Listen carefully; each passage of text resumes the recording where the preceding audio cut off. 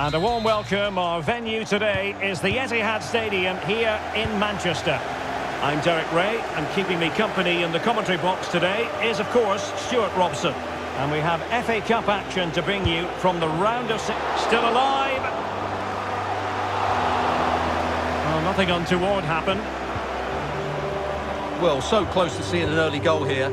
It's a great save, you have to say. He would be a bit annoyed to have lost the ball. Union moving it with purpose. And there's the feed into the box. Oh, my goodness! He's caught that so well! A goal of the highest class. Fantastic technique.